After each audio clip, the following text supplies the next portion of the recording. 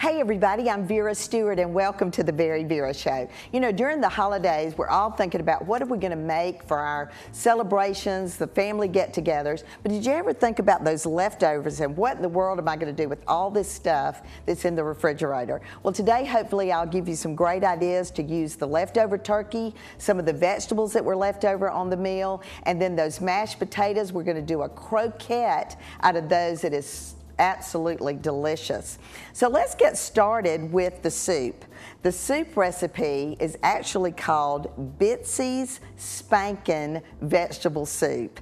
And Bitsi is my older sister, and her daughter Bradley, her youngest of her 3 daughters, Bradley, she named the soup Bitsi's Spankin because growing up it was absolutely the favorite thing during the wintertime in their home. So I thought I would introduce you to Bitsi and Bradley, who live in Tampa and actually get together quite a bit to prepare this soup. So let me introduce you to them. Hi Vera. Hey Vera. Bradley and I are thrilled that you're sharing our family's soup recipe with your viewers tonight. Yep, this was definitely one of my favorites growing up, and now I wait for the weather to get a little colder so I can make it for Randy and the boys. Thanks again for choosing our family's recipe. Hope you all enjoy the soup as much as we do. Bye! Bye!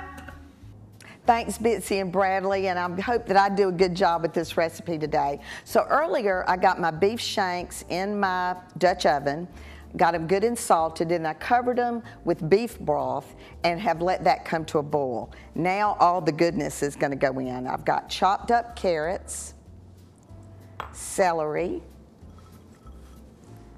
onions, and we've got some great seasonings. Basil, thyme, black pepper, Worcestershire sauce, and fresh parsley. Now, one of the things I think I love about this soup the most is how brilliant the color is, the really deep burgundy. So I've got crushed tomatoes, and Bitsi was actually really good at anything Italian, so I know that some of that influenced this soup. We've got chopped tomatoes, tomato paste. So, you know, if you've been canning over the summer, you can utilize all that good tomato stuff that you canned during the summer months. And then tomato sauce. And we're going to just let that come to a boil and simmer for several hours. So I'm going to move that over because I went ahead and got some prepared earlier. So I've got the last little bit of the beef shank. And you know, part of the reason this is so awesome is that marrow in that bone in the beef shank is what's kind of thickens the soup and makes that really great. So all we're going to do now is add in this cut up stew beef. Really is basically what it is. It's like chuck roast. So I'm going to add that to this, and you see that brilliant color I was talking about? It's just screams homemade all over it. I'm going to add in just a little bit of Montreal seasoning. That's kind of my twist to it. That's not a Bitsi's recipe. I've got some barley. And then this is when all those vegetables that are either left over from your meal that you had or your freezer is getting out of hand with things that you froze over the summer while they were in season, you can start adding those in. So I've got butter beans and peas, all kinds of frozen vegetables that I just had in my freezer. And then corn on the cob off the husk. Today in Vera's Corner, I'm going to show you how to do that and make it really easy. So come back with me after the break and we're going to get started on 2 fantastic turkey sandwiches.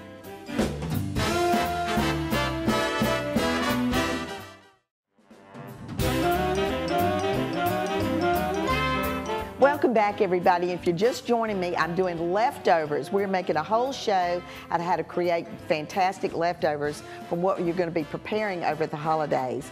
The vegetable soup is going Bitsi, Spankin, that's my older sister, and what her youngest daughter calls her vegetable soup. It's just, the whole house is going to smell fantastic when you make this recipe. And as always, our recipes are at our website at VeryVera.com. All right, so we're gonna get started on 2 turkey sandwiches. And the first thing that we're doing is a great brunch idea. Maybe the Saturday after the holiday that you want to do, having everybody over just for a late morning brunch. This is a fantastic idea. So I'm gonna put a little bit of butter on my griddle, get that kind of going over here. And then just a traditional custard for French toast are 3 eggs. I've got a cup of milk, and I love to do this in the pan that I'm going to actually prepare it in because it's less to clean up. Cinnamon, and I'm just going to mix that together. And this griddle really comes in handy when you're doing this sort of thing because you can make quite a number of these at one time. So this is not going to be a single piece of French toast. This is going to be a sandwich cooked like French toast.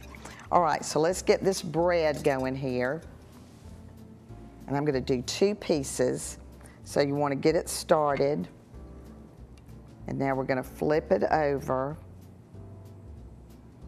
And if that griddle is just right, and it looks like it is, and I can come over and immediately sit it down. And if you've got it hot enough, you shouldn't create much of a puddle there, which is called a foot. But if it does go out, just push it back in with your spatula. So while that's cooking, I may turn this down just a little bit. I'm going to get started on the second sandwich. And it is just a traditional turkey sandwich. So I've gone ahead and put mayonnaise on the bread. And here's that leftover turkey that we all love. In fact, I think my favorite thing about any holiday where turkey is being served is the turkey sandwich. And we all love it with just mayonnaise and salt and pepper and lettuce. But if you've picked up that turkey breast from the fresh market that is absolutely fresh, delicious, and wonderful, you're going to want to make plenty of sandwiches out of this. All right, so I've put the turkey on. Now I'm going to put just a little bit of kosher salt and pepper. We've got some Havarti cheese I'm going to put there. Let me check my toast. Ooh, it's just right. Flip that over. All right, and then remember the episode that I did on canning, savor the seasons, and we did the fig preserves. Now, hasn't this come in handy because we can put the fig preserves right on top of this turkey and Havarti cheese sandwich. Nice and chunky, and you know you could zap this real quick if you wanted it to be served warm. But that one's all ready to go. So I'm going to put the lid on him, move him forward, and now let's get started putting this French toast together. All right, so I've got 1 piece there. I'll turn him off. And then, don't you love this way to present bacon in a jar, mason jar, or something like that? So we're going to do a little bit of turkey. And the bacon, just, you know, when you're looking for ways to present, having something standing straight up instead of laying flat. So we've got just a little bit of this applewood smoked bacon. I'm going to put a little arugula on this one. And it's just such a pretty sandwich too.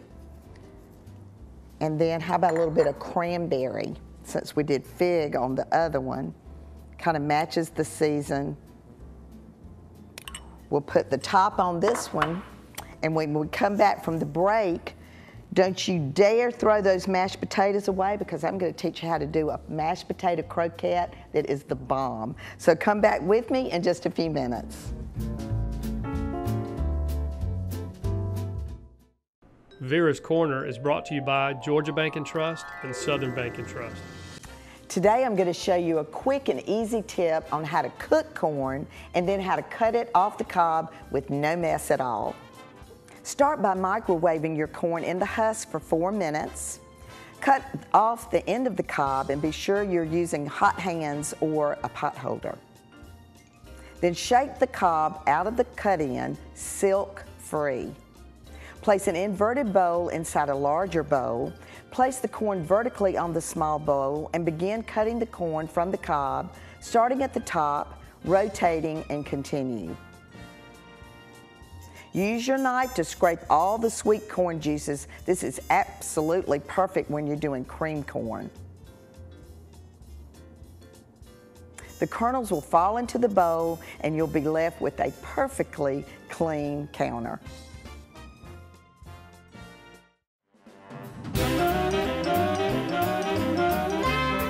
Welcome back, everybody, and those sandwiches just look fantastic. I've got the French toast ones in the warming drawer.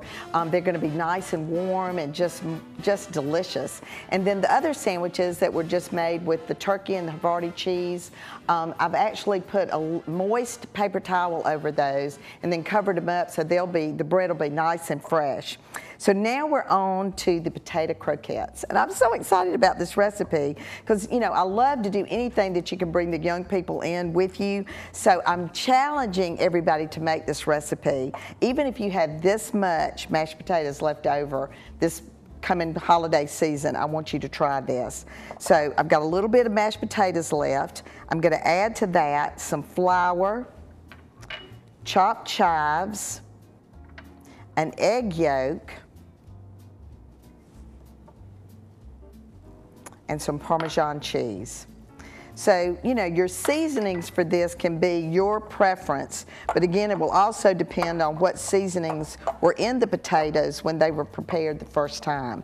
So you don't want to oversalt or, you know, put too many things in. A lot of times people put a lot of extra things in their mashed potatoes, so keep that in mind when you go to this recipe that you want to season appropriately.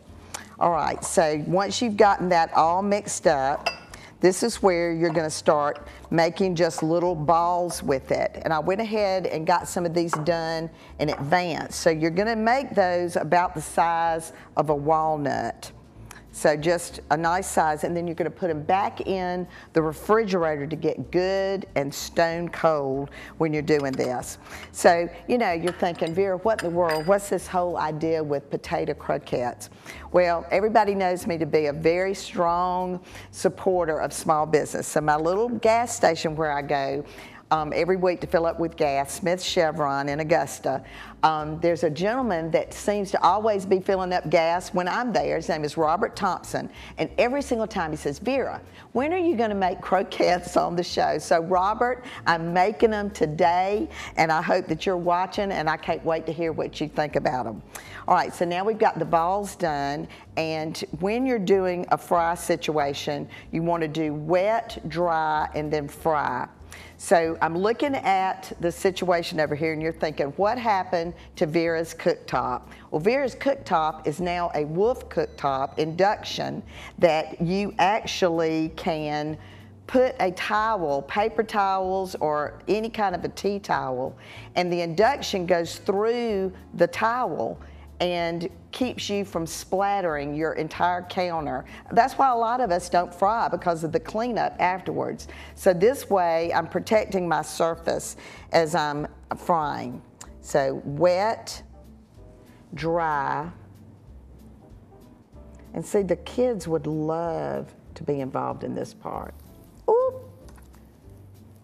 So this is just, you know, this could be a fantastic appetizer. I mean, everybody loves potatoes and everybody loves something fried. So when you're looking for different things to do, you know, think about this recipe. And as always, they're always on our website at VeryVera.com. But I love to think of ways, you know, in the catering business all those years, you almost run out of ideas for menus when you're planning the menus. So when I'm thinking about a brunch, a lot of what I've done today would be perfect on my next brunch menu. I've got a French toast turkey sandwich that just sings brunch.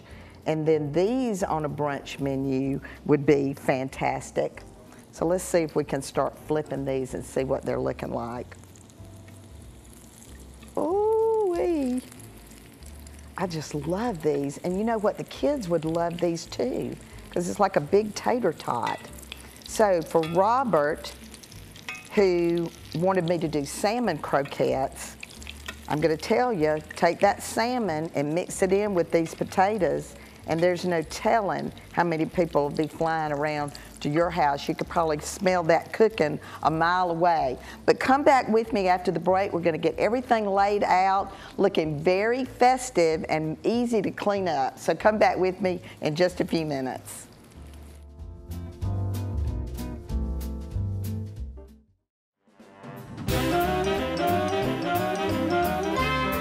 Welcome back, everybody, and I am so excited about the way leftovers are going to be presented during this holiday, because we've all learned some tricks today and some ways to utilize leftovers to come up with some creative ideas during the holidays for things that might be clogging up the refrigerator and the freezer for that matter. So here we have everything that we've done, and it's a little different this week for me. You know, usually I have all kinds of presentation ideas at the end. We're going to make this very easy and simple. So while we were away, I finished frying the potato croquettes. They just browned up so nice, and you just take those and put them on a paper towel to drain, and they are nice and crisp and ready to go. They can be served just as they are or at room temperature. Now, we've got two different kinds of sandwiches, and we've got the soup. So let's start with the sandwiches. The French toast sandwich I put in the warming drawer. I just had it covered with some aluminum foil, and now I'm going to lift that out. And it's just, I mean, even the smell of that cinnamon, I didn't even mention that really while we were preparing them, but the cinnamon was in the custard, that with the bacon and the arugula that's also kind of gotten a little bit steamed. Just look at that.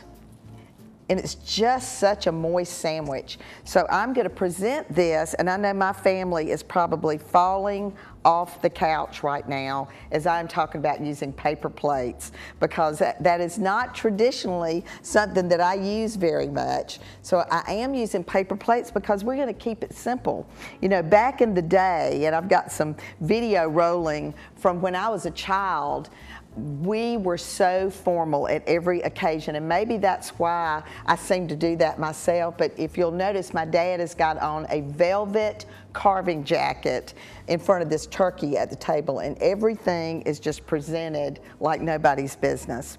All right, so now I've got the other sandwich that was the turkey, the Havarti cheese, the mayonnaise, and we put a little bit of the fig preserves on top of this. So I'm using things that I canned over the summer, talking about that, and then I've just got all of that up under a moist paper towel so it stays nice and moist. And here again, just a beautiful sandwich, and that bread is nice and moist. All right, so let's move over to Bitsi Spankin vegetable soup. And remember, we talked about the really rich color of this soup and what it was going to look like. Oh my gosh. So nice paper bowls, everybody, because we were hand washing that china and silver earlier in the day. We're not going to be doing that when we're serving leftovers. It's going to be so delicious, people won't know whether they're eating it on paper plates or china. So what a great way to celebrate the holiday right there. So if you have dessert left over, certainly now's the time to bring all that out. But if you don't, Fresh Market always has a variety of really handmade, homemade desserts. And so I picked up a pumpkin pie, got it on my cake stand, but when I sliced it, I sliced some of the slices really thinly, because some people just like just a little bit of bite. But if it's already sliced, it's just really easy to serve, works out really well that way. I had a shout out earlier to Robert Thompson about the croquettes, and I want to remind all of you that I love suggestions, love to hear your input, whether it's through our website at VeryVera.com, or if you just give us a call at our office, that number is also located there. If you've got something that you want me to do on the show, I'd love to hear your feedback. I want to thank my sister for sharing her recipe for her vegetable soup. You know, this freezes well. It's always great to have on hand. And, you know, in terms of leftovers, we've all thought of ways today to not waste things, to have ways to enjoy it more than one time. I'm going to start with a little bite of this soup because it really brings back a lot of memories of my time with my sister. No matter what you do, do it in good taste, and come back and join me next week for another episode of the VeryVera Show.